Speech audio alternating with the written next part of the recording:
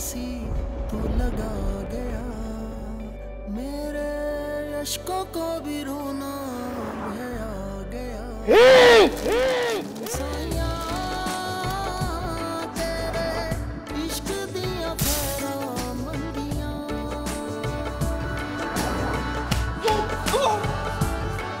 साया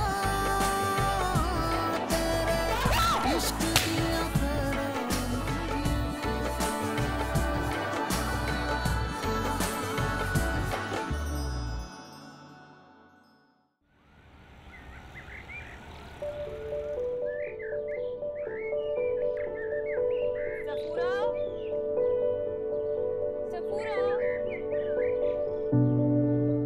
सफूरा,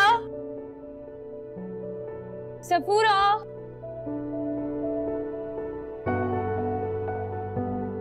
सफूरा, कहाँ रह गई है?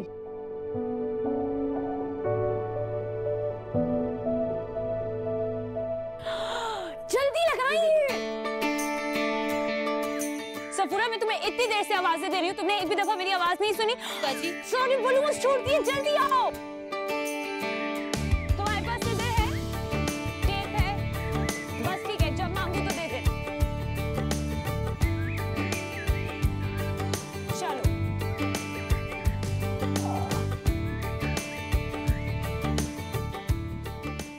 क्या हो गया हीर?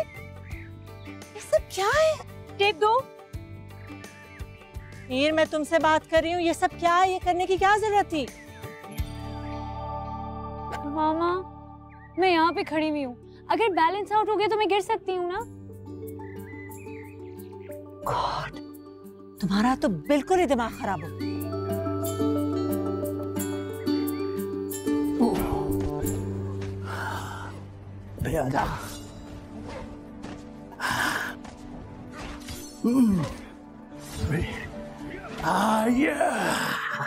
बेटी तो बेटी, यहाँ तो बाप भी बच्चा बना हुआ है। मैं आपके पास हीर की शिकायत लेकर आई थी और आप यहाँ खुद वीडियो गेम्स खेल रहे हैं। बाहर जाके देखे तो सही, क्या कर रही है आपकी बेटी? मुझे बाहर जाने की इजाजत नहीं है। अरे हशर कर दिया उसने लॉन में मेरे पौधों का, पता नहीं क्या क्या लगा रही है वो। हाँ, मैंने कहा ना, जब तक वो मुझे बुलाएगी नहीं मैं बाहर नहीं जा सकता। जो मर्जी करें। ये चला लोगी? जी बाजी, पिछले साल काशिफ के बर्थडे पे चलाया था ना। हाँ ठीक है ठीक है ठीक है। केक हो गया, कैप्स, बलून्स, परफेक्ट। मैं बाबा को बुला कर लाती हूँ। बाबा कहाँ है? इधर आ। चले? बस आखिरी राउंड, आखिरी राउंड। बाबा चले ना। बड़े अच्छे काम पे लगा दिया तुमने इनको। हाँ, तो कुछ ना कुछ तो करना था ना मुझे कैद खाने में। गेम कंप्लीट करने दो। हो गया गेम कंप्लीट, चले। यार, अरे यार, मैं जीत रहा था। बाबा बाद में खेलेंगे। मामा चले? नहीं, आप लोग जाइए प्लीज। क्या मतलब? आप अपने शौहर की सालगिरह में शरीक नहीं होंगी? मुझे कोई इंटरेस्ट नहीं इन चौंचलों में। मैंने कुछ नहीं किया, तुमसे नाराज है।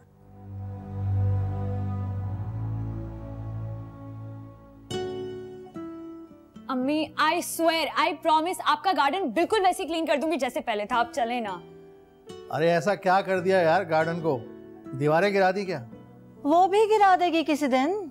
अगर वो भी गिरा दी ना तो मैं ऐसी शक्ल तो नहीं बनाऊंगा। आप बाप बेटी का प्यार सलामत रहे, बाकी सब जाए भाड़ में।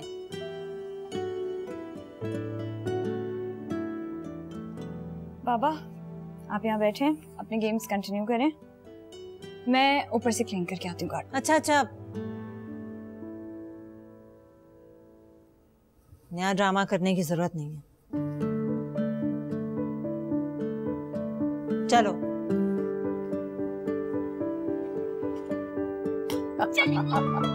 चलिए चलिए। नहीं नहीं नहीं, बात में खेलूंगी। आए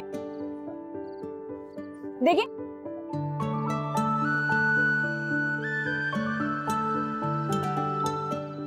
चले। अरे वाह भाई वाह। तुम्हारी अम्मी वैसे सही कह रही थी, तुम तो सचमुच पागल हो गई हो। चले ये ले। ये किस? नहीं नहीं बाबा ये पहनना है। चले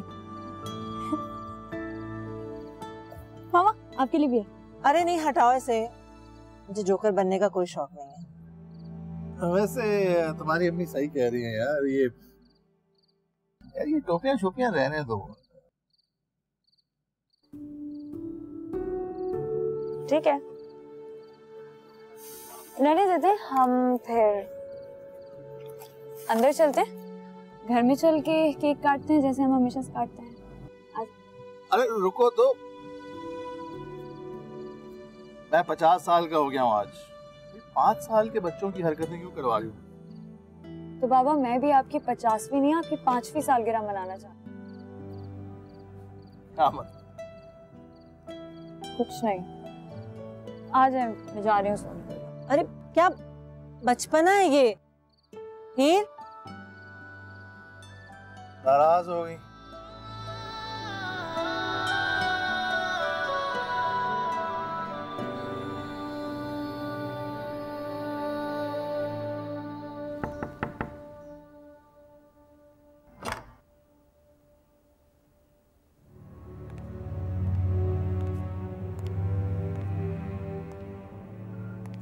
I'm sorry यार, चलो उठो, जैसा तुम बोलोगे वैसा कर लेंगे। मैं किसी को बॉदर नहीं करना चाहती अपनी वजह से। अरे अपने लिए क्यों, तुम तो मेरे लिए सेलिब्रेट कर रही हो ना। बस हो गई सेलिब्रेट।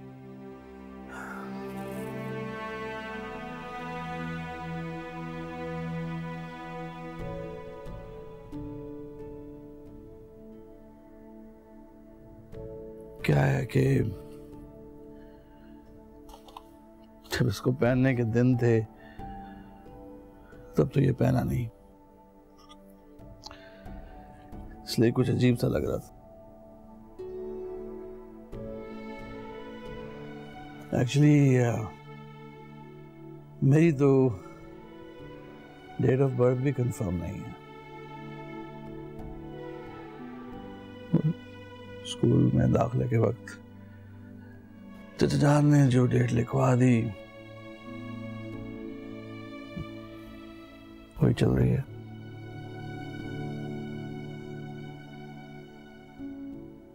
अब कुछ सालों से तुम बर्थडे मना रही हो तो मना लेते हैं, वरना ये केक शेक की तो हमने शक्ल भी नहीं देखी थी। बाबा इसीलिए तो मैं ये सब कुछ कर रही थी ना। आपने मेरी हर ख्वाहिश, मेरी हर फरमाइश, हर जिद मांगे बिना मांगे हमेशा पूरी की। मुझे कभी भी आपने किसी चीज की कमी महसूस नहीं होने दी। वो सारी महरूमियां जिनमें आपका बचपन गुजरा है, जो आपके सीने पर सर रख के मैंने सुनी है, मेरे दिल में उतर गई।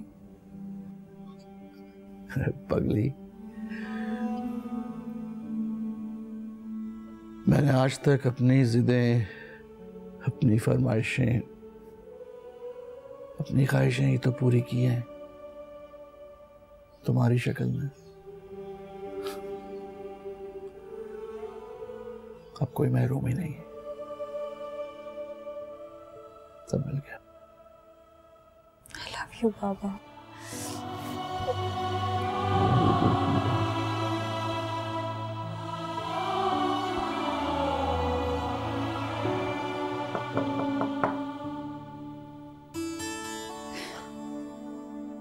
अब कब तक चलेगा ये मेलोड्रामा?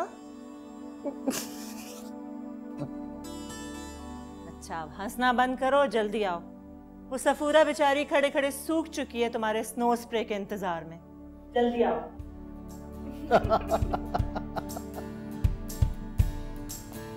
चल। Happy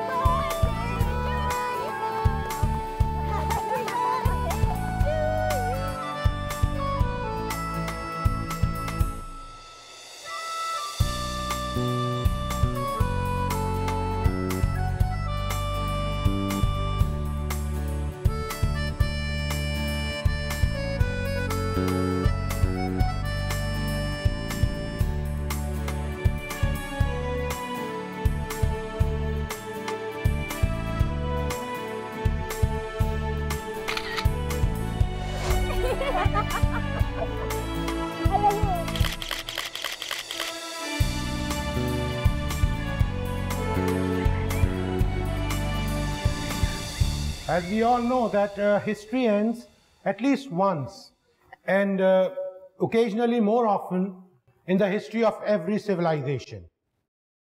As the civilization's universal state emerges, its people become blinded. So, and the Ottoman Empire. What's going on? I'm asking you here. क्या हो रहा है ये? Nothing, sir. Stand up. आइए मेरे पास. ये अपना बैग भी साथ लेके आइए. Come on, come on.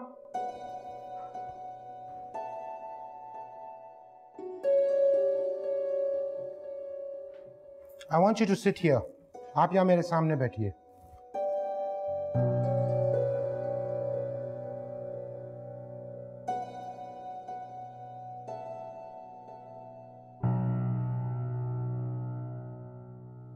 Sit down.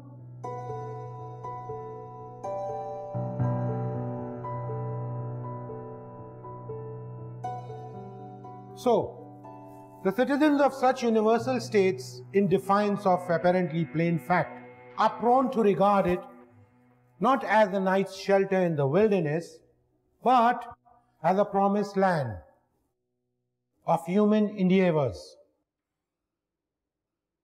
Here, I think you're not in the class.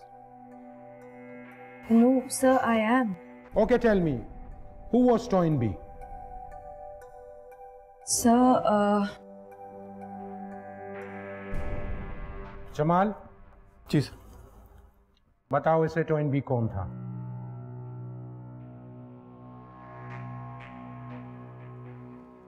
The complete name is Arnold Joseph Toynbee, born 14 April 1889 in London, United Kingdom.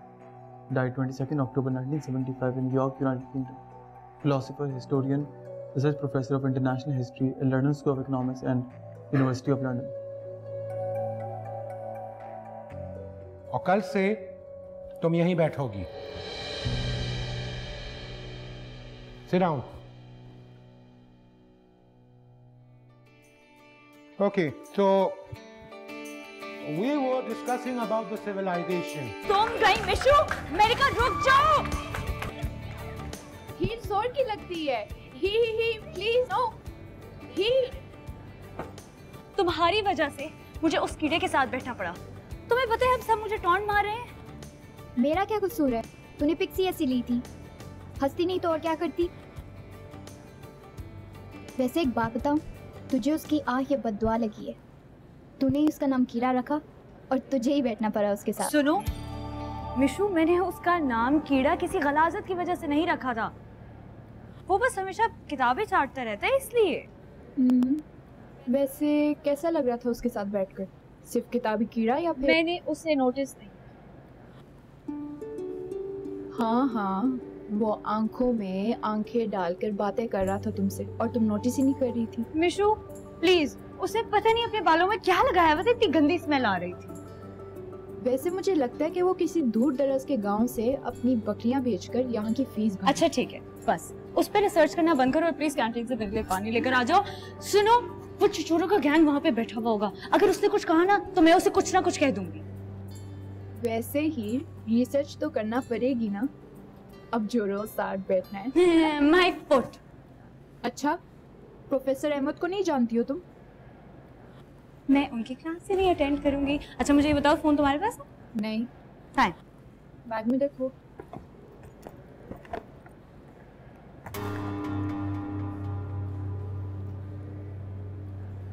क्या हुआ?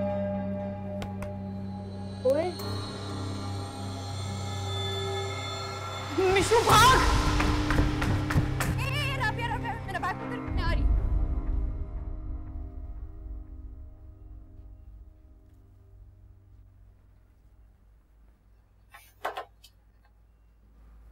मेरा फोन वापस करो। मैंने कहा मेरा फोन निकालो, वापस करो। मुझे अपना फोन कब दिया? मैंने तुम्हें दिया नहीं था, तुमने उठाया है। क्यों उठाऊंगा आपका फोन? ये जब से तुम्हारे पास से उठी है इसका फोन गायब है। मुझे नहीं पता। बैग चेक कराओ अपना।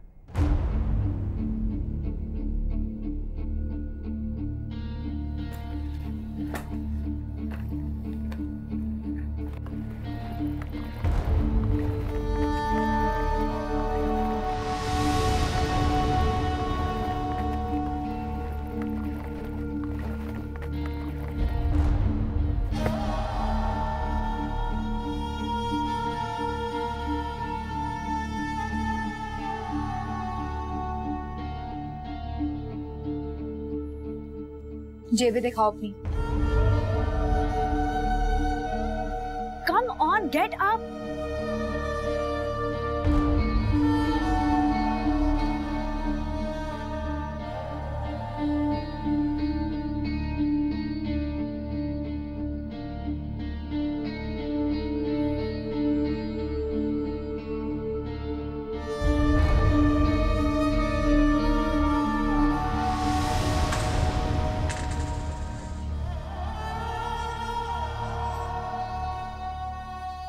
बेच दिया इतनी जल्दी? कितने में? 80,000 का था वो। देखिए आप इल्जाम लगा रही हैं मुझ पे। तो मैं और किसे पकड़ूं? हाँ, क्योंकि जब मैं तुम्हारे बराबर में आकर बैठी थी ना, तो मैंने अपना फोन हमारे बीच में रख दिया था और तुमसे पहले मैं क्लास से उठकर निकल गई थी। बस इतना याद है मुझे। देखो ठीक ठीक से बताओ, मेरे डैडी पुलिस में है। मुझे मेरी माँ की कसम मुझे नहीं मालूम। 80-85,000 में अगर तुम्हारी माँ मर गई तो इसमें तुम्हारा क्या नुकसान है? माँ की कोई कीमत नहीं होती है, चाहे वो आपकी माँ हो या मेरी।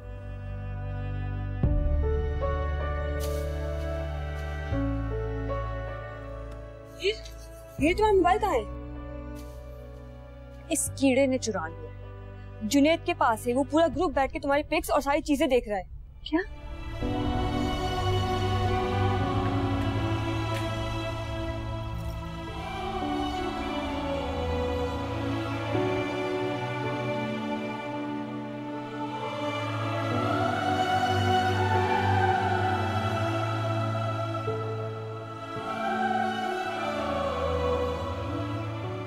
यार मेरा ख्याल था इसके तो कोई 3-4 अफेयर होंगे, पर इसकी तो किसी से भी चैट नहीं है।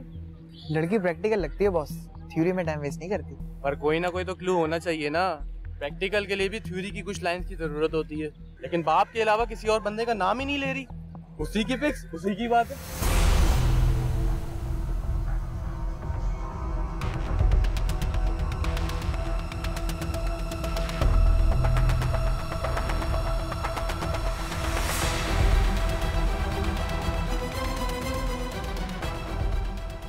चलो मिशू।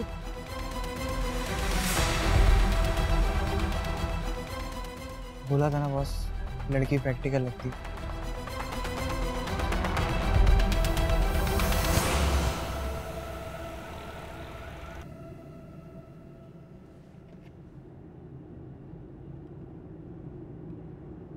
शरीफ भाई रोके रोके रोके रोके रोके रोके। पीछे जाए पीछे जाए पीछे जाए और पीछे जाए। बस बस बस बस बस बस बस। Jamal,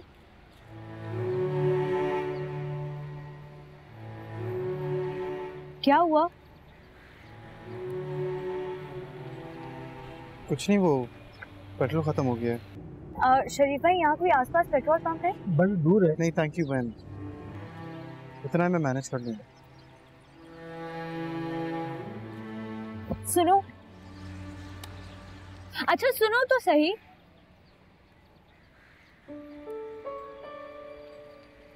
I am sorry for everything.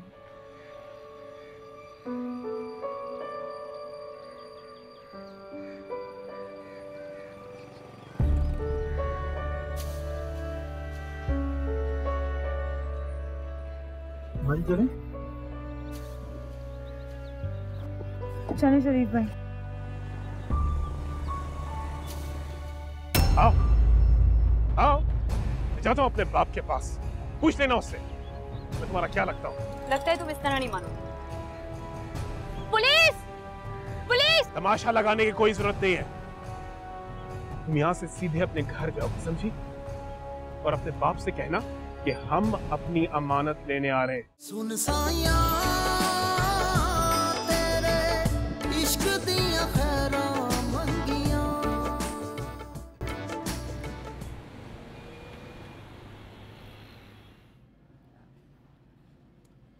भाई मैं तो सिर्फ सैलड लूंगा। Are you sure?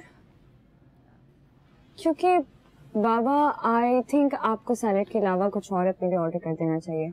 आपको पता है ना कि आप थोड़ा सा टेस्ट करने के चक्कर में आधा मेरा खाना खा जाते हैं। नहीं नहीं, यू डोंट वरी, अगर मुझे जरूरत भी पड़ी तो मैं अपनी बेगम की प्लेट की तरफ देखूंगा। जी नहीं, ऐसा कुछ भी नहीं होगा क्योंकि मैं कुछ ऑर्डर ही नहीं कर रही। अच्छा चलें, हमने ऑर्डर अपना डिसाइड कर लिया। मैं अपने लिए लसानी ऑर्डर कर रही हूँ, आपके लिए सैलेड, और अगर हमें बीच में भूख लगी तो हम चिकन विंग्स शेयर कर लेंगे। ठीक है? चलें, मैं वॉशरूम से।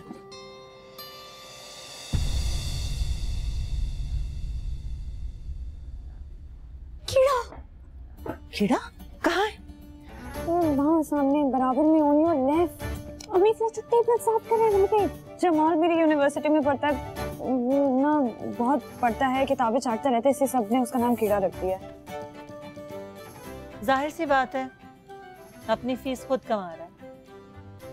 तुम लोगों की तरह पैसे नहीं झोंक रहा है इस यूनिवर्सिटी में। अच्छा मामा, ये जो डांट है ना, ये आप प्लीज घर के लिए बचा के रखिएगा। मैं बाहर जा रही हूँ और आप लोग भी आ जाओ। क्यों? पापा को एम्बैरेस होगा ना मुझे यहाँ देखकर। तो एम्बैरेसमेंट किस बात? वो काम कर रहा है, कोई चोरी तो नहीं कर रहा। He should be proud of himself. पापा प्लीज चले। क्या नाम है इसका? जमाल। जमाल? पापा नहीं, मम्मी रुकिए। जमाल? बेटा जरा बात सुनिएगा।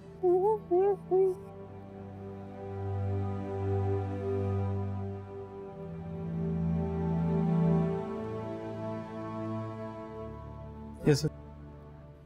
ये बता रही थी कि भाई तुम दोनों साथ पढ़ते हो?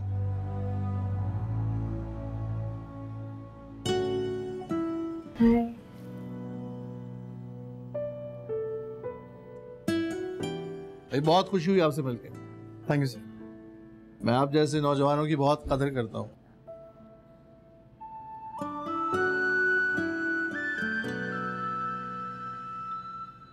वैसे तो मैं जानता हूँ कि आप जैसे बच्चे अपनी ज़रूरतों का इजहार नहीं करते, लेकिन अगर कभी कोई मुश्किल हो तो हीर को आप बता सकते हैं।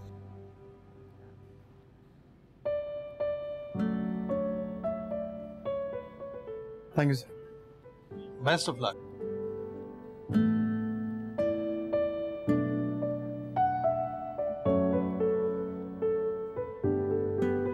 देख के मुझे अपना आप याद आ गया। मैं भी ऐसी छोटी मोटी जॉब्स किया करता था अपनी पढ़ाई के दौरान इस शहर में।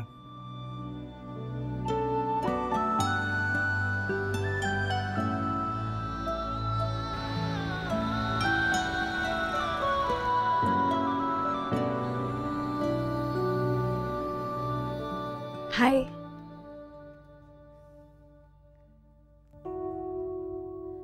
लिसन, मेरे पापा तुमसे बहुत इम्प्रेस हो गए। पता है, मैंने उन्हें सब बताया कि तुम्हें पूरी हिस्ट्री ज़बानी याद है। डेट्स, पर्सनालिटीज, पीरियड्स, हर चीज इट्स ऑन योर टिप्स।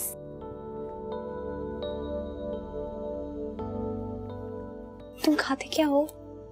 हाँ? अरे ये नहीं, कुछ स्पेशल। हाँ, कोई टॉनिक, कोई टोटका, कुछ तो ना, मतलब कुछ तो होगा तुम्हारे पास।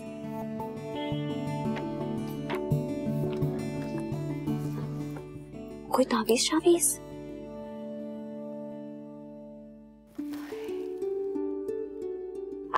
I don't believe this. I don't believe this. मतलब किसी चीज के बगैर तुम्हें पूरी की पूरी बुक विद पंक्चुएशन कैसे याद हो सकती है? Focus, just focus. तुम्हारा क्या ख्याल है मैं फोकस नहीं करती? मेरे बाबा ने 3 ट्यूटर्स लगाए हैं मेरे लिए, और वो मेरी हिटलर जैसी अम्मी। लेकिन फिर भी कभी भी 50% से ज्यादा मार्क्स नहीं आते। वो फोन वाली बात का अगर तुम्हें बुरा लगा हो तो रियली सॉरी। मैं ऐसी बिल्कुल भी नहीं हूँ। वो मिशाल ने ना मुझे बहुत भड़काया था, लेकिन अगर तुमने माइंड किया हो तो आई एम रियली सॉरी।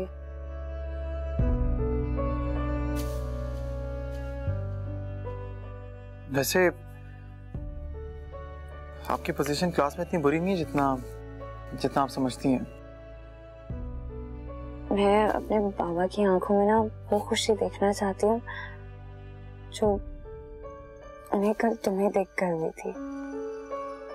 अब टिप्स दे दो। नहीं, आप मेरे तरह नहीं बन सकती।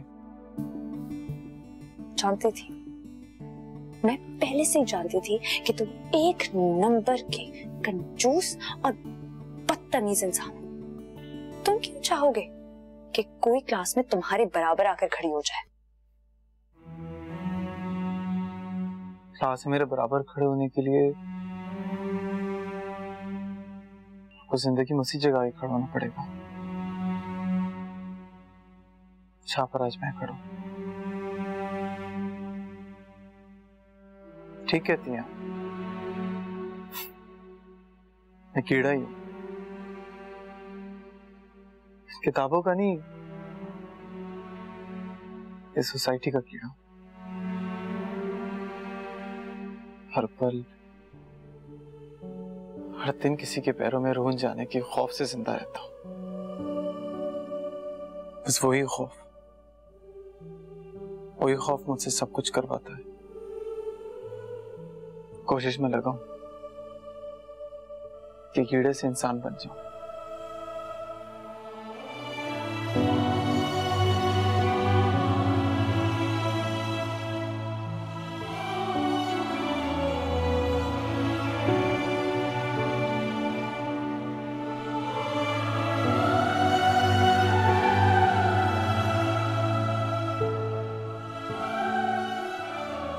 Since the Muslim army, they had outnumbered the Franks, and they had cavalry and foot soldiers as well. Sir, may I come in?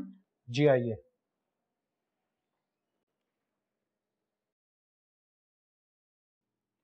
The general Abdul Rahman, he was very confident about, however, fought with great bravery. Let me tell you. So they couldn't decide who's going to lead. So finally what they did was, they retreated, having lost many men. तुमने तो कहा था तुम class छोड़ दोगी, लेकिन इसके साथ नहीं बैठोगी। The Muslim army had fought with the Franks and what happened at that time in history.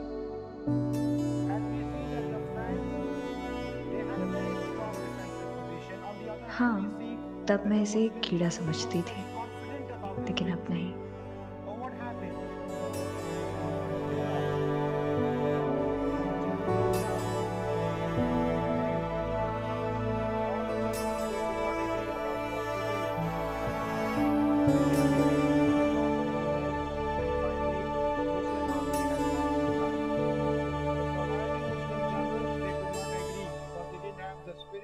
तुम्हें तो प्यार हो गया है उससे हीर। फालतू बातें नहीं किया करो मुझसे। ऐसी बातें तो लोग प्यार में करते हैं मेरी जान। कल तक वो कीड़ा था तुम्हारे लिए, आज शहजादा बन गया। अगर तुम्हें ऐसा समझना है तो तुम समझ सकती हो। नहीं हीर, तुम मुझसे प्यार नहीं कर सकती। वो कहीं से भी तुम्हारे साथ मैच नहीं करता। ओके निशु प्लीज, मुझे उसमें वो सारी स्ट्रगल्स, वो ड्रीम्स, सख्तियां, वो महरूमियां, सब कुछ नजर आने लगा है जो उस एज में मेरे बाबा पर गुजरी थी।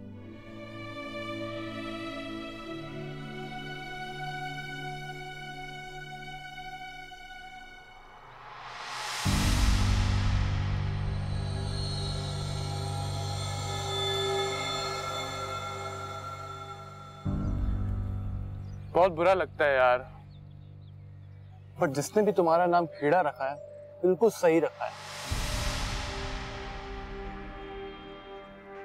बस मेरी जान, आज के बाद तुझे कोई कीड़ा नहीं बोलेगा,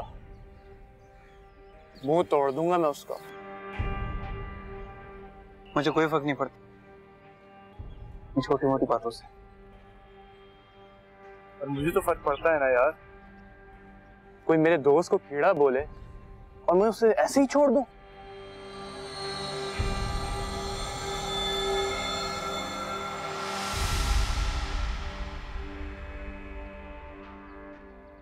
भाई हमने तो डिसाइड कर लिया है, तुमसे फ्रेंडशिप होकर ही रहेगी, वो भी बहुत पक्की वाली। आज से तुम्हारे प्रॉब्लम मेरे और मेरे प्रॉब्लम तुम्हारे, मिलजुल कर रहेंगे यूनिवर्सिटी में। बहुत स्ट्रांग ग्रुप होगा हमारा। Thank you so much. तो दोस्ती नहीं करनी तो डील कर लो।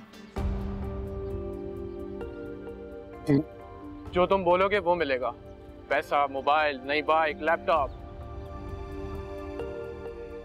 मुझे कुछ नहीं चाहिए। पर मुझे तो चाहिए ना यार। डरो मत, बस हमारी थोड़ी हेल्प करनी तुमने। I mean, assignment, exam, test. आगे जानते हो ना तुम क्या करना है। देखिए ना, मुझे आपसे कुछ चाहिए और ना ही आप मुझसे कुछ एक्सपेक्ट करें। ओके?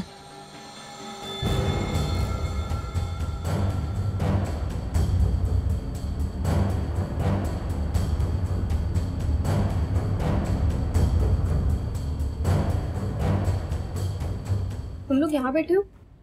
चलो उठो, वहाँ तमाशा लगा हुआ है। क्यों, क्या हुआ? कीड़े को मार पड़ रही है। व्हाट?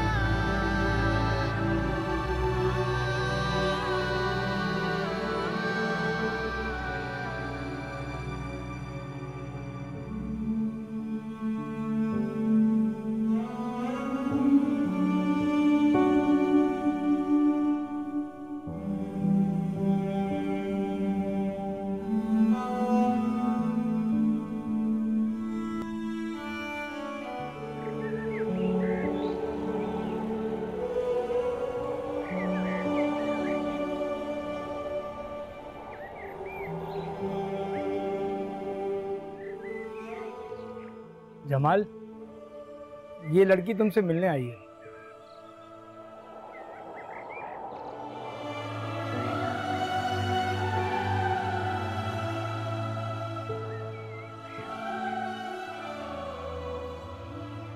तुमने यूनिवर्सिटी छोड़ दी क्या?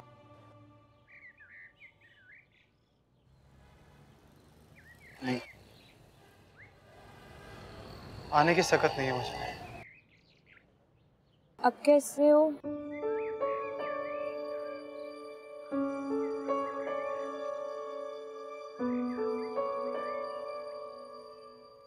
कल से ज्वाइन करूंगा इंशाल्लाह।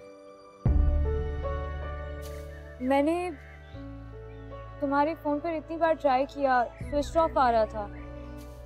फिर रेस्टोरेंट से तुम्हारे घर का एड्रेस लेना पड़ा मुझे।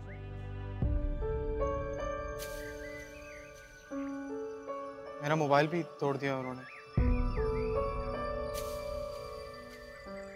तुम्हें पता है, मैं अपने बाबा को डीन के पास लेकर गई थी और डीन ने उन सारे लड़कों के पेरेंट्स को बुलाकर उन सब की ऐसी क्लास ली है कि मेरे दिल को ठंडक पहुंच गई, और उन सब से लिखवा भी लिया है। आइंदा के बाद से कोई तुम्हारी तरफ देखेगा भी नहीं। खामखा मेरे लिए इतनी तकलीफ क्यों उठाई? तकलीफ तो मुझे हुई इन सबको जोड़ते हुए।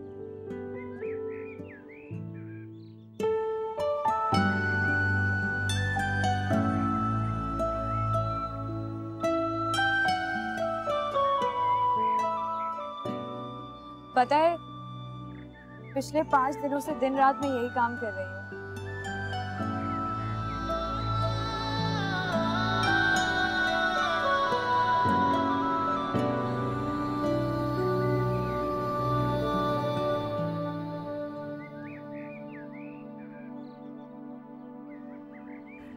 शुक्रिया।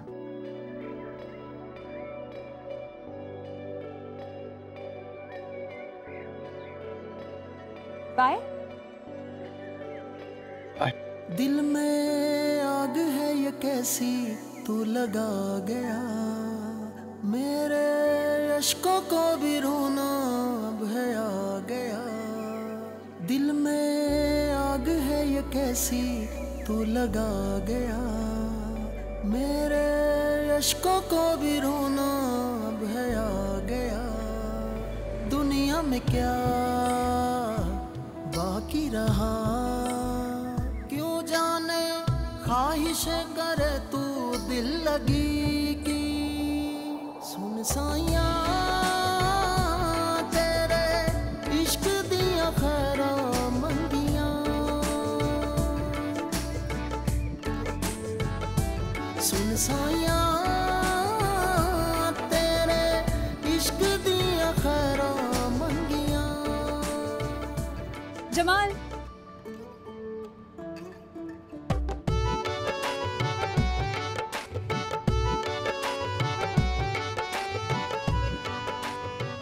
कैसे हो? चले? अच्छा चलो, मुझे तुम्हें अम्मी से बुलाना है। चलो ना।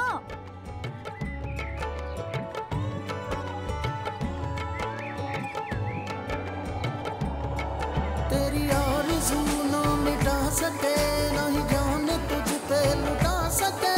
यूं तड़प तड़प कर जले मगर नहीं अग्नि तो दिल से बुझा सके। खामोशियों की जुबान समझ मेरा हाल क्या मैं बयां करूं। मेरे दिल में तू ही बसा रहे, यही हर घड़ी में दुआ करूं।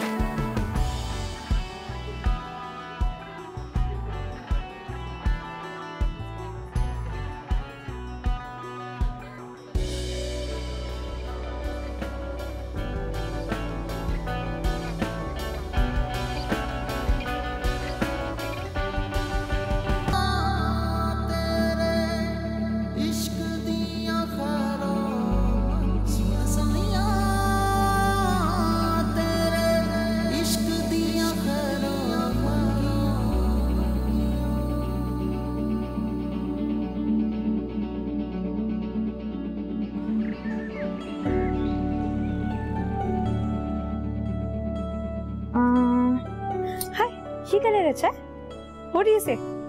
हाथ तो नीचे करो। ये देखो कैसा है, अच्छा लग रहा है ना? नहीं कॉलर कॉलर नहीं नहीं नहीं नहीं नहीं। I've got the right choice for you। ये वाला कैसा है? ये अच्छी है, ये ट्राई करके चलो। जाओ जाओ जल्दी जल्दी जल्दी। कब मैं ये पहनता नहीं हूँ। मुझे पता है कि तुम नहीं पहनते, जाओ जल्दी से चेंज करके आओ, जाओ।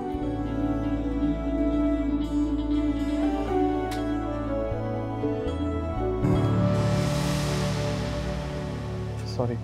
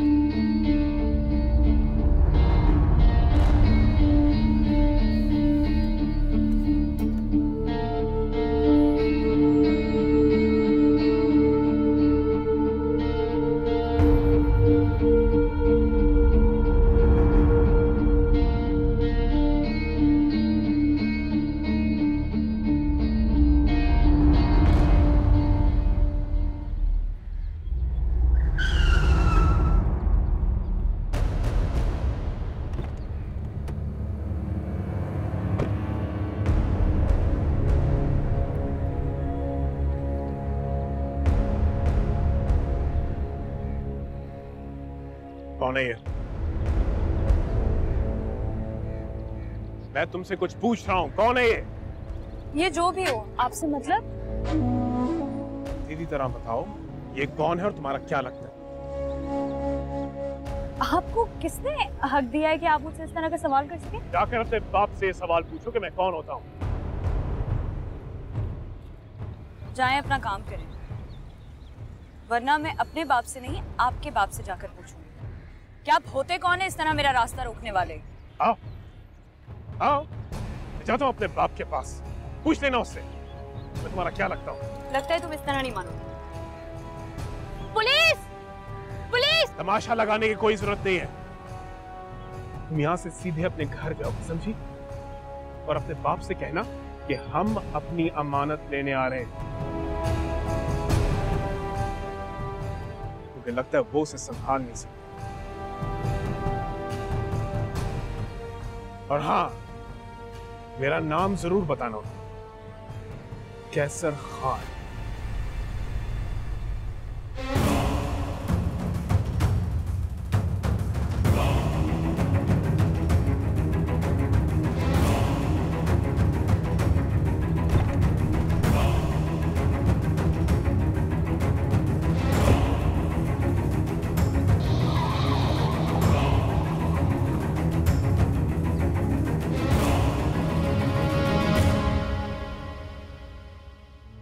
बाप अभी जिंदा है मेरी जान।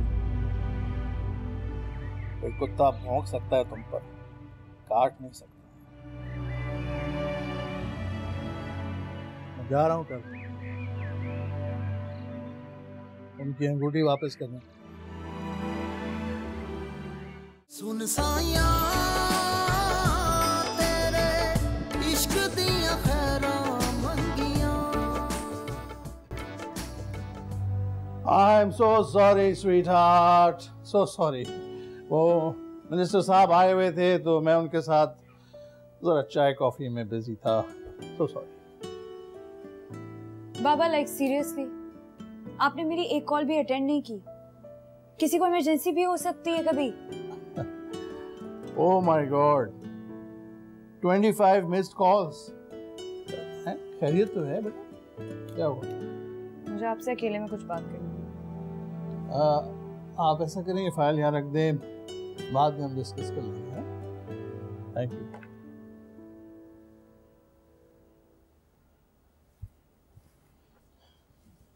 क्या हुआ मेरी जान?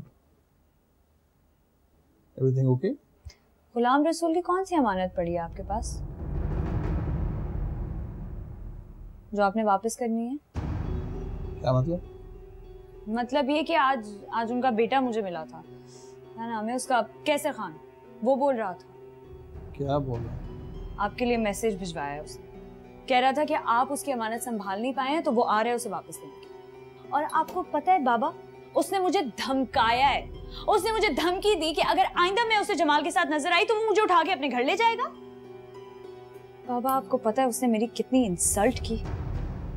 यकीन माने अगर उस वक्त जमाल मेरे साथ वहां नहीं होता तो मेरे नाम के पूरी यूनिवर्सिटी में बैनर्स लगे हुए होते।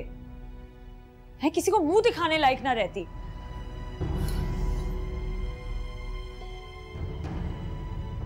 वो तुम्हारी यूनिवर्सिटी में कर क्या रहा था? नहीं, वो यूनिवर्सिटी में थोड़ी आया था, मॉल की पार्किंग में मिला था। अच्छा खैर छोड़े, मुझे आपको एक गुड न्यूज देनी है। मेरी प्री एग्जाम्स में पूरी क्लास में 2nd पोजीशन आई है। वंडरफुल। और ये सब कुछ जमाल की वजह से हुआ है। उसी ने मुझे प्रोवोक किया, वो मुझे गाइड करता रहा, उसने मुझे पढ़ाया। He really helped me out. तो मैं उसे ही ट्रीट देने के लिए वहां मॉल में गई थी। तब वहां पे वो कैसे खान मिल गया। उसने अपनी गाड़ी मेरे सामने ऐसे लाके रोक दी। मैं तो उसे जानती तक नहीं थी बाबा। आपको पता है मुझसे आके कहने लगा कि तुम इसके साथ क्यों घूम रही। मैंने उसे कहा भाई तुम कौन होते हो मुझसे ये सवाल पूछने वाले। तो आगे से मुझे कहने लगा जाओ जाके अपने बाप से पूछो। बाबा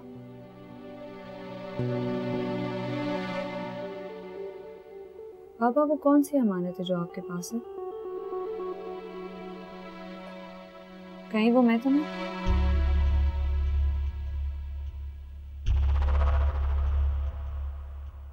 क्या मंगवाऊं तुम्हारे? बाबा मैंने आपसे कुछ पूछा है। कौन सी अमानत आपने उसे वापस करनी है?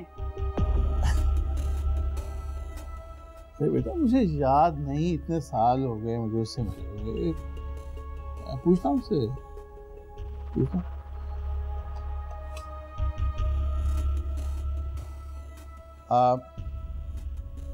हाँ वो ऐसा करें कि एक स्ट्रॉबेरी शेक और एक मेरे लिए कॉफी। जब तक आप उससे बात नहीं करेंगे ना मैं कुछ खाऊंगी ना कुछ पीऊंगी।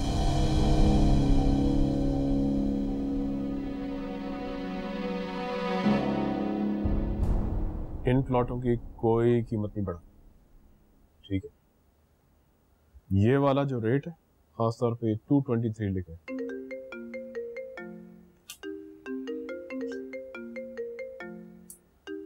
अच्छा आप लोग जरा बाहर जाइए, मुझे जरूरी कॉल है।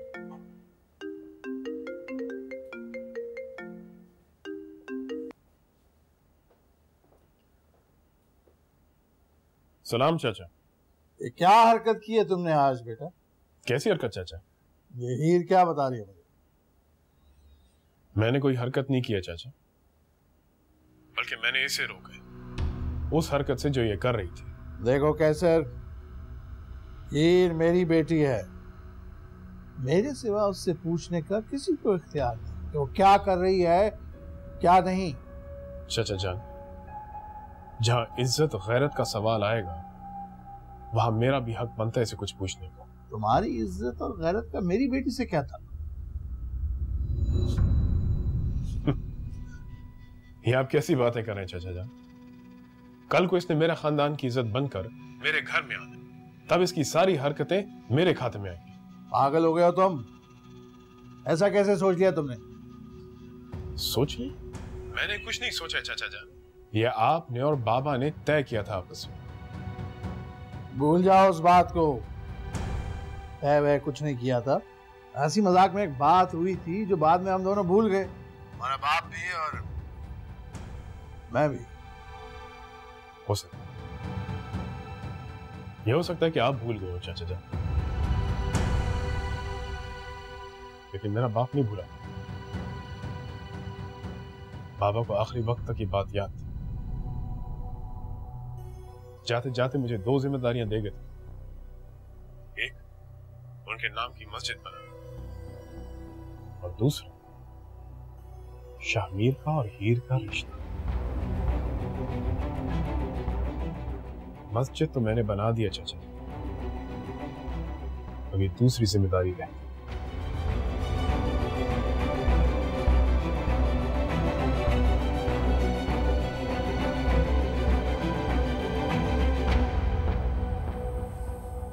मैंने तो आपसे पहले ही कहा था कि आपको ऐसी बात नहीं करनी चाहिए थी, कल को आपके ही गले पड़ जाएगी।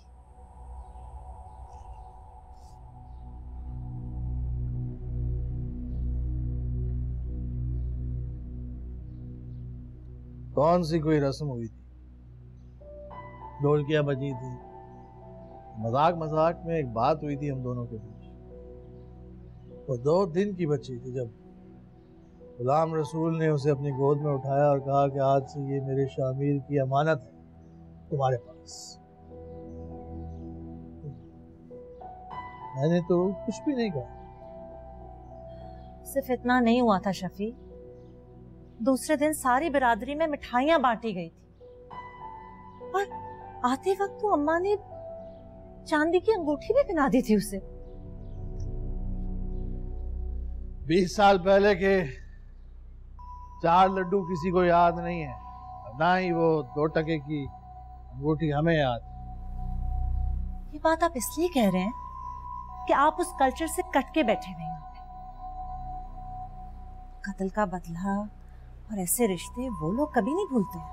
अब देखिए ना, कल का बच्चा कैसे सीना तान के आपके सामने खड़ा हो गया। उसकी बात रहने दो, के पास 2-4 पैसे आ गए इसलिए उसकी आवाज जरा ऊंची हो गई। कल तक तो उनको फुर्सत ही नहीं थी 2 वक्त की रोटी कमाने के अलावा। तो बाप ने मरते वक्त वही 2 छोड़े थे उसके, जिस पर वो सामान लाद कर बॉर्डर के आर पार स्मगल किया करता।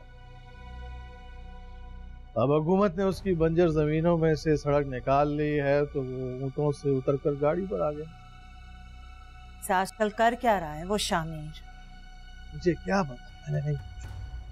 पूछ तो लेते, आपका होने वाला दामाद है। आपको क्या बकवास कर रहे?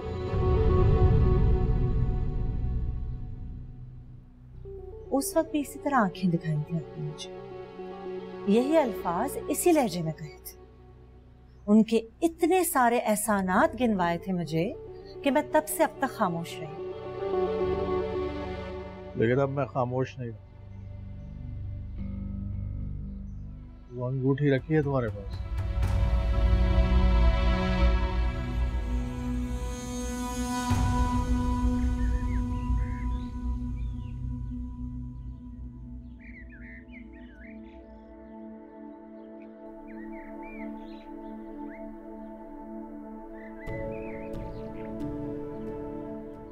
बहुत दुख हुआ मिस हीर, आपके फादर की डेथ के सुन। बाबा, तुम्हारी खामोशी से तो यही लग रहा है कि तुम्हारा बाप मर गया है। नहीं, बस ऐसे। तुम्हारा बाप अभी जिंदा है मेरी जान। कोई कुत्ता भौंक सकता है तुम पर, काट नहीं सकता। मैं जा रहा हूं कल उनकी अंगूठी वापस करने। मेरी हीर वही अंगूठी पहनेगी जो उसकी अपनी पसंद की हो। I love you, Baba. I love you too, sweetheart.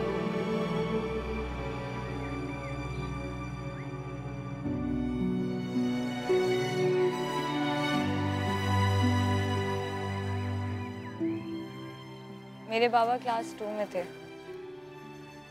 जब उनकी सारी फैमिली सैलाब में गई थी। बाबा इसलिए बच गए क्योंकि वो उस दिन 5-6 किलोमीटर दूर एक स्कूल में थे। उनका ब्रॉटअप किसी और फैमिली में हुआ, दूर के रिश्तेदार थे, लेकिन उस फैमिली में एजुकेशन का कोई कॉन्सेप्ट ही नहीं था। लेकिन मेरे बाबा ने अपनी पढ़ाई नहीं छोड़ी। उन्होंने अपना मैट्रिक कंप्लीट किया और फिर शहर आ गए। और तुम्हारी तरह शहर आकर उन्होंने छोटी मोटी नौकरियां कर कर अपनी पढ़ाई कंप्लीट की और फिर उन्हें मेरी मामा मिली और मैं पैदा हो गई। फिर जब मैं 2 महीने की थी तो बाबा मुझे अपनी फैमिली से मिलाने लेकर गए थे। वहां पर उन्होंने अपने मुंह बोले भाई के 2 साला बेटे से मेरी मंगनी तय कर दी। तो ये थी सारी स्टोरी।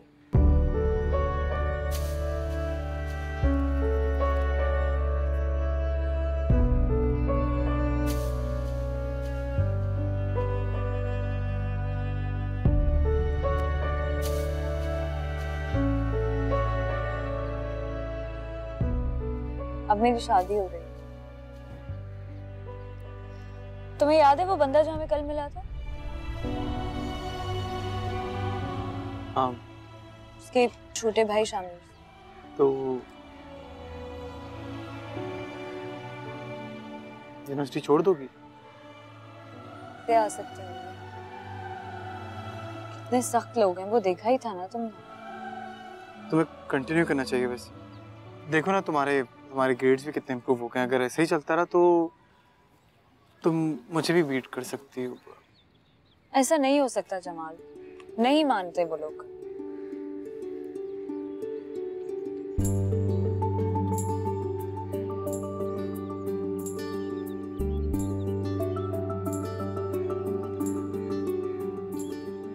मैं शायद कल से ही यूनिवर्सिटी ना आऊं।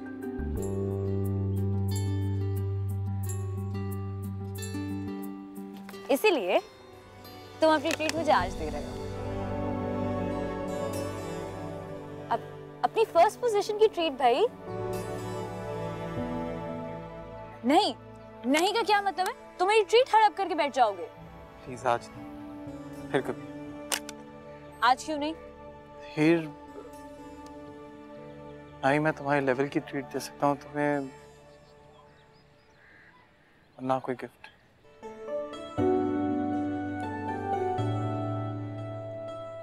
जमाल, मुझे तुमसे तुम्हारे लेवल की ट्रीट चाहिए, तो इसलिए कम ऑन गेट अप। हेर मेरी बात सुनो। हेर प्लीज। अच्छा हेर, अच्छा मेरी एक सेकंड बात सुनो। जमाल, तुम मुझे आज ही ट्रीट दे रहे हो, हाँ या ना? क्योंकि कल से मैं शायद तुमसे ना मिलूं।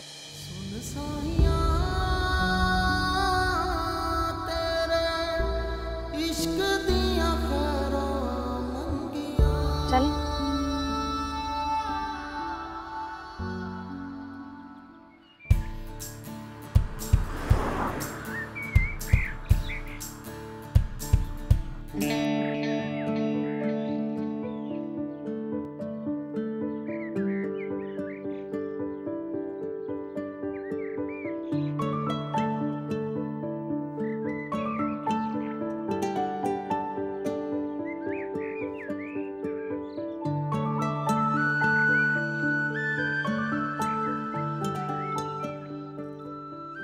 खाना खिला दे अम्मा जान। शफी, शफी। बिस्मिल्लाह। बच्चा कब है? बस अभी बहुत।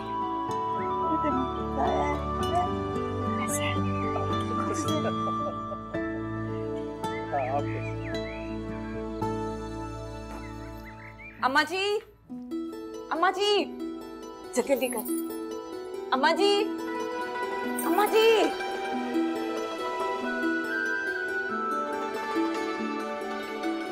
अम्मा जी, क्या बात है रबिया? अम्मा जी, आपको पता बाहर कौन आया है? कौन आया है? अम्मा जी, वो जो आपके शहर वाले देवर नहीं है, वो है शफी भाई। हाँ, सच कह रही जी। आज उसकी छठी बरसी पे आया है तू। बीच में ना कोई अता पता, ना कोई खैर खबर, मुड़ के नहीं देखा कि अम्मा जी मर गई या जिंदा है। अम्मा जी दरअसल ऐसी बात नहीं है। मैं बहुत दूर चला गया था, अभी 6-7 महीने पहले तो वापस लौटा हूँ। सगी माँ नहीं हूं ना तेरी, इसीलिए पुरानी फाइल की तरह बंद करके अलमारी में फेंक दिया था। वरना एक भाई दूसरे भाई को दफनाने के बाद अपनी माँ को छोड़ के यूं चला नहीं जाता। अभी भी किसी से पूछ के आया हो जिंदा है या मर गई? नहीं अम्मा जी, ऐसी बात नहीं है। अब कैसर से बात होती रहती है, आपकी खैरियत पूछता रहता हूँ। वो भी तेरी तरह दिन रात भागा फिरता है पैसे के पीछे। अब देख, ये बंगला खड़ा कर दिया उसने अपने बाप दादा की जायदाद के ऊपर। जिंदगी भर की यादें गिरा दिए वो दरो दीवार, जिसकी एक एक ईंट पे तुम लोगों का बचपन नक्श था।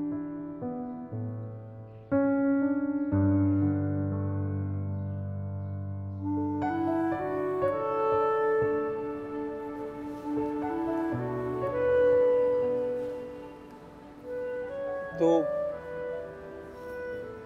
तुम कल से पक्का यूनिवर्सिटी नहीं आओगे?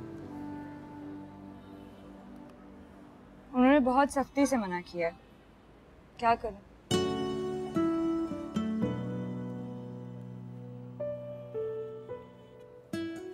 बहुत मिस करूंगा तुम्हें। मैं भी। बहुत बुरा हो रहा है तुम्हारे साथ। हाँ, क्या कर सकते हैं। और वो तुम्हारे बाबा की प्लानिंग जो उन्होंने तुम्हारे फ्यूचर के लिए की थी, उन्होंने भी हार मान ली? नहीं, उन्होंने तो मुझसे पूछा था कि अगर तुम्हारी लाइफ में कोई है तो मैं उन्हें इनकार कर देता हूँ, वरना मैं क्यों अपनी कमिटमेंट खराब करूं। टाइम लो ना उनसे, कोई आ सकता है तुम्हारी लाइफ में, आज नहीं तो कल। तुम क्यों इतनी छोटी सी बात पे अपना फ्यूचर खराब कर रही हो? मेरी लाइफ में कोई नहीं आएगा। क्यों? क्योंकि मैं जिस लड़के से मोहब्बत करती हूँ ना, वो बहुत स्टूपिड है। उसको सिर्फ अपनी माँ और अपनी किताबों से मोहब्बत है। वो मेरी तरफ उस नजर से देखेगा ही नहीं।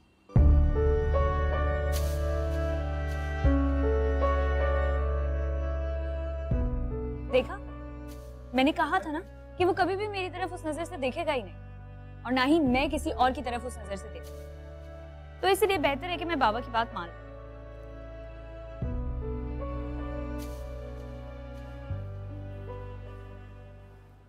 मैं तुम्हारे काबिल नहीं हूँ।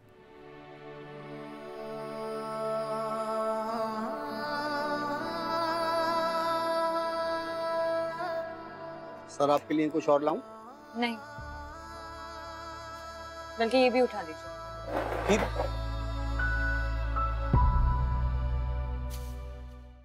तेरी बेटी को कोई और पसंद आ गया है या अपनी माँ की तरह कोई अफसर तलाश कर लिया उसने अपने लिए? ऐसा कुछ नहीं है माँ जी, और अगर ऐसा होता भी तो ये हक उसे उसके मजहब ने दिया है, जो आप और मैं नहीं छीन सकते। सुन साया तेरे इश्क दिया खैरा मंगिया।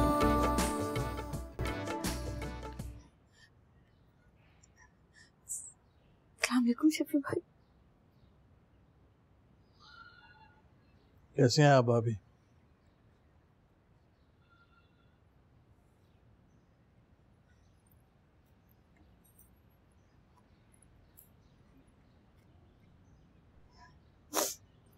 आपको याद है जब आप आया करते थे, वो कितना खुश हुआ करते थे आपको देखकर, और कहते थे कि शफी तो जल्दी जल्दी फेरे लगाया कर, तेरे सदके में हमें भी अच्छा खाना मिल जाएगा, वरना तेरी भाभी तो जान ही छुड़ाती रहती है बस। पर आपने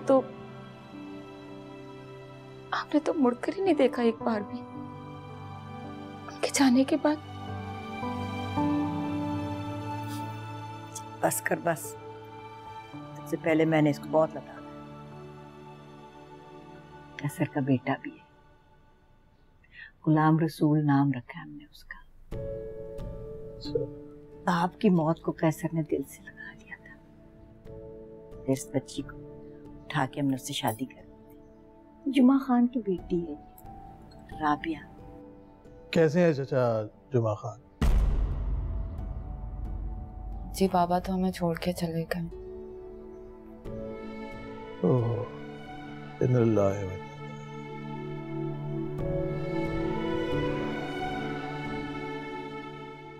इन्ना इलैहि। याद जुमा खान तेरी जेब में छुप के बादाम डाल दिया करता था। हाँ, कहते थे कि तू पढ़ता है ना, बादाम खाने से तेरा दिमाग तेज और गुलाम रसूल सारे बादाम मेरी जेब से निकाल कर खा जाता था।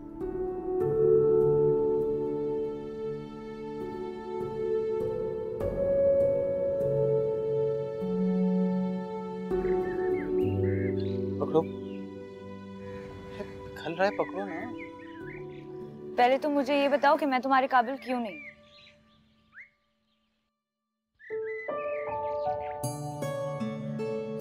ये सवाल तुम किसी और से पूछना, वो तुम्हें बताएगा। मैं तुमसे सुनना चाहती हूँ। क्या सुनना?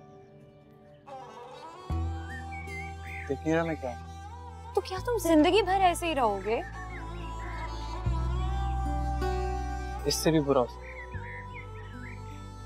तुम्हारी देखो, मुझे तुम्हारी हिम्मत, जहानत और मेहनत से मोहब्बत है। तुम्हारे मुंह से ऐसी मायूसी वाली बातें अच्छी नहीं लगती ना। मायूसी नहीं है ही, हकीकत। मेरा बाप एक छोटा खुबानियों के बाग के अलावा हमारे लिए कुछ छोड़ती नहीं। जैसे मेरा और मेरी माँ का पेट बहुत मुश्किल से भरता है। मैं अपने आप को इस शहर में कैसे घसीट रहा हूँ, सब तुम्हारे सामने। कब कैसे शहर के हालात बदल जाएं और वापस गांव चले जाऊं, कुछ नहीं पता।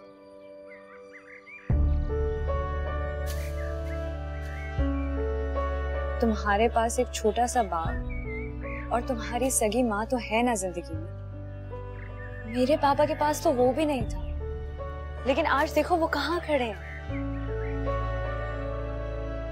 हीर, हिम्मत, मेहनत और जहानत के अलावा एक और चीज चाहिए होती, तब जाके मिलती है कामयाबी। तुम्हें क्या लगता है कि तुम खुशकिस्मत नहीं हो? ये तो वक्त बताएगा। वक्त आ चुका है जमाल, मैं तुम्हारे साथ यहाँ हूँ। हीर, मैं अपनी किस्मत की बात कर, किसी के एहसान या खैरात की बात नहीं कर रहा। You know what? I hate you. हीर,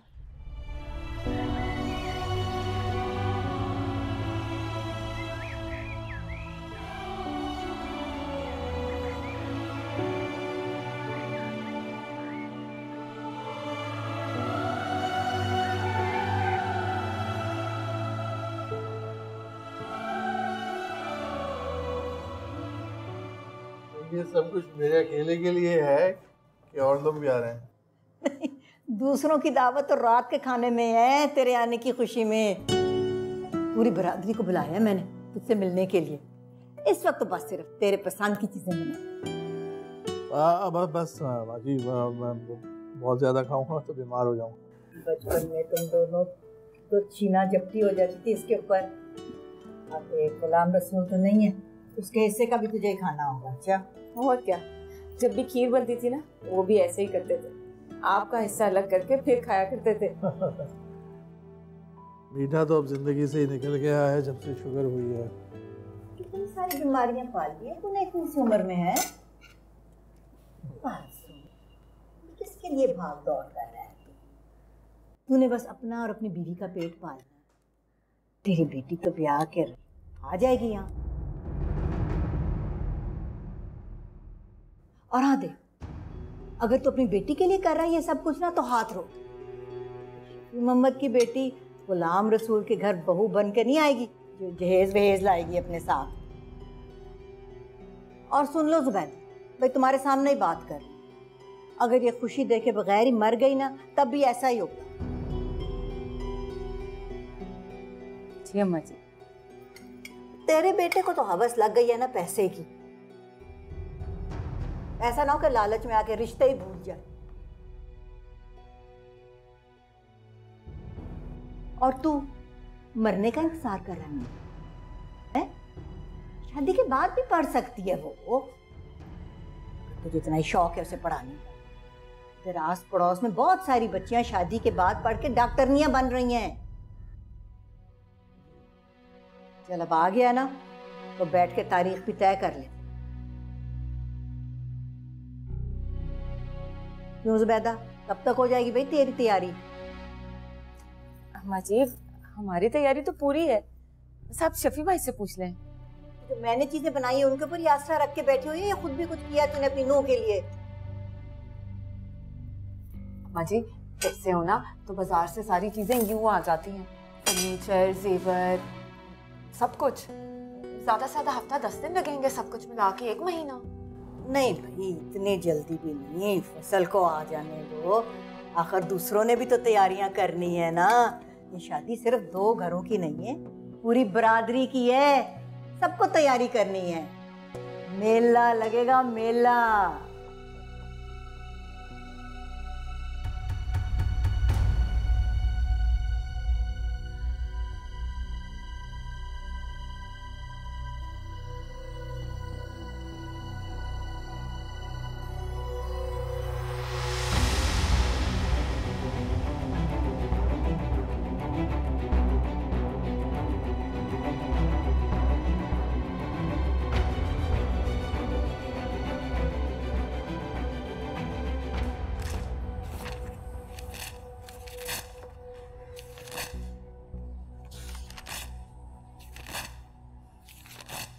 ये क्या कर रही हो? इसको अपनी जिंदगी से निकाल रही हूँ। किसको निकाल रही हो? हिस्ट्री को। क्या मतलब? मुझसे नहीं पढ़ा जाएगा ये, मैं नहीं कर सकती। क्यों? क्यों नहीं पढ़ सकती? इतना तो इम्प्रूव कर गई हो बेटे, क्लास में 2nd पोजीशन आई तुम्हारी। वो पोजीशन जमाल की वजह से आई थी। एहसान किया था उसने मुझ पर, इसलिए अब उसके सारे एहसानात मैं उसको वापस लौटा रही हूँ। लड़ाई हुई है उससे? मैं क्यों लड़ूंगी उससे? उसकी हैसियत ही क्या है? 2-4 खुबानियों के दरख्त जो उसको बड़ी मुश्किल से 2 वक्त की रोटी देते हैं, या वो उसकी बेकार सी वेटरी जिसमें उसे टिप के नाम पर 2 पैसे भीख में मिल जाते हैं। खुदा का खौफ करो हीर, किस किस्म की बातें कर रही हो तुम? ये मैं नहीं कह रही, वो खुद कहता है। ये है उसकी हैसियत। अच्छा किस बात पे लड़ाई हुई है? अम्मी मैंने आपको कहा ना कि मेरी उससे कोई लड़ाई वड़ाई नहीं हुई। मैं बस अब ये सब्जेक्ट नहीं पढ़ सकती, खत्म, नहीं होगा मुझसे। और अपने बाबा से क्या कहोगी? वो मेरी प्रॉब्लम है। जाहिर सी बात है, इस घर में मेरी तो कोई प्रॉब्लम ही नहीं है।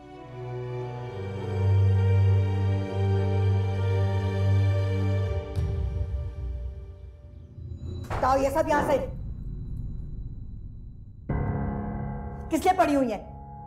खामखा रिस्क की बेइज्जती हो रही है। ये आदमी जोड़ने नहीं तोड़ने आया था सब कुछ।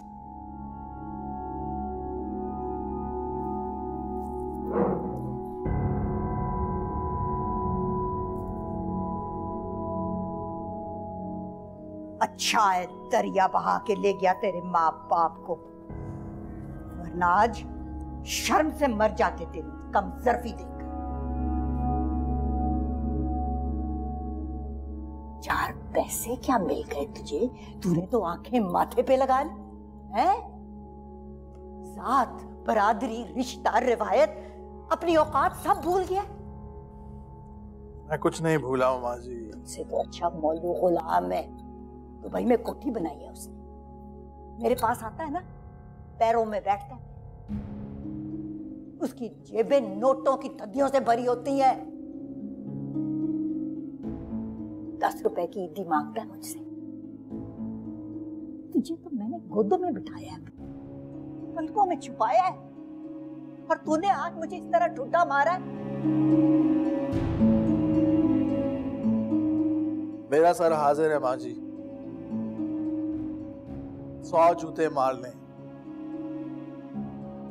पर मैं किसी दूसरे की जिंदगी का फैसला कैसे कर सकता हूँ? किसी दूसरे की जिंदगी? किसी और की बेटी है ये, है? एक नहीं दो बेटियां भी आई हैं मैंने। एक को माजूर के साथ बांध दिया और दूसरी को 10 साल बिठा के रखा मैंने घर पे, जब तक उसका मंगेतर बॉर्डर पार से रिहा होकर नहीं आया। जब किसी को ज़बान दी तो पूरी की। मेरा बच्चा ना माजूर है, ना चोर, ना स्मगलर, ना जाहिल, ना अनपढ़। तेरी बेटी की बराबरी के खातिर गुलाम रसूल ने उसे डंडे मार मार के पढ़ाया और अब कैसर ने लाखों रुपए से खर्च करके चैना भेजा पढ़ने के लिए। शक्ल में भी किसी से कम नहीं है वो। ये ऊंचा कद, ये चौड़ा सीना, तेरे शहर के तो 2-2 लड़कों को इकट्ठा मैदान में गिरा देगा वो। और क्या मांगती है तेरी बेटी? बेहतर यही होगा कि हम ये फैसला दोनों बच्चों पे छोड़ दें।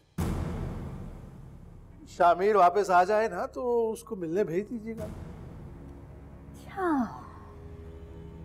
अब हम अपने बच्चे को लड़कियों की तरह सिंगार करके तेरी बेटी के सामने पेश करते हैं। वाह शफी मोहम्मद, वाह। हमारी इज्जत का बदला तो इस जलालत से देगा, मैं कभी सोच भी नहीं सकती। अम्मा जी, हो सकता है कि शामीर को हीर पसंद ही ना आए और आप ये फैसला जबरदस्ती उस पर थोप रहे हो। अब जाहिर है वो भी चाइना तक गया है, कोई कुएं का मेंढक तो रहा। बस शफी मोहम्मद,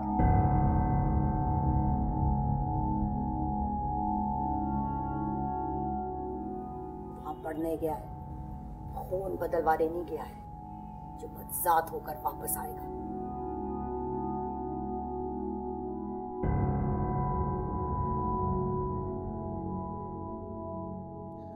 भाभी, अम्मा जी तो पता नहीं किस जमाने की बातें कर रही है, मगर आप तो समझती हैं जमाना बदल गया है। आप इस तरह से बच्चों को जबरदस्ती एक दूसरे से रिश्तों में नहीं बांध सकते।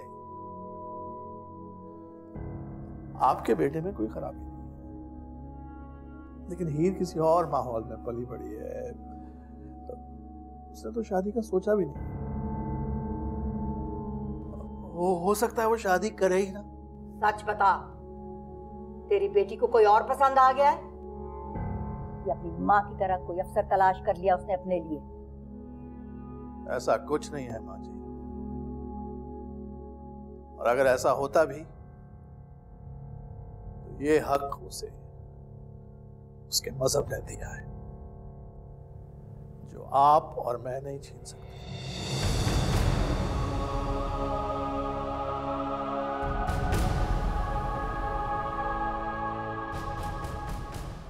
चलता हूं।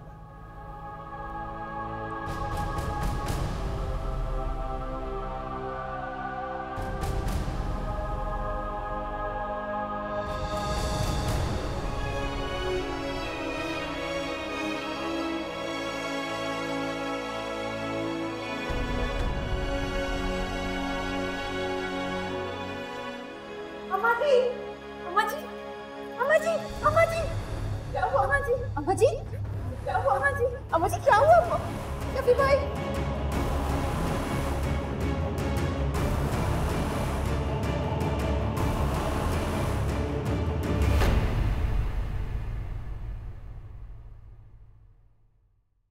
सुन साया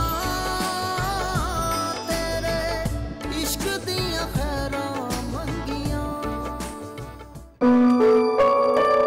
मैं कोई शहर का शो पीस नहीं हूँ हीर, जो एक शख्स से निकला और दूसरे में एडजस्ट हो जाए। तुमसे इतना प्यार करते हो? हम मोहब्बत बोलते नहीं है, करते हैं। सुन इश्क दिया खैरा मंगिया। वो लड़की उसकी मांग है। बाबा, जब तक आप उन्हें रिंग वापस नहीं करेंगे ना, वो मुझ पर अपना हक जताते रहेंगे। तुम पर कोई तुम्हारी मर्जी के बगैर अपना हक नहीं जता सकता। इनकी जबान का कोई भरोसा नहीं। हम जबान पे मरने वाले लोग हैं बेटा। एक मुंह बोला बेटा बनके अपने माजी के आगे घुटने टेक दिए हैं। कहीं मेरी मोहब्बत हार ना जाए उसकी बेटी की मोहब्बत के आगे। आपका फैसला सुनने से पहले उसने अपना फैसला कर लिया। सके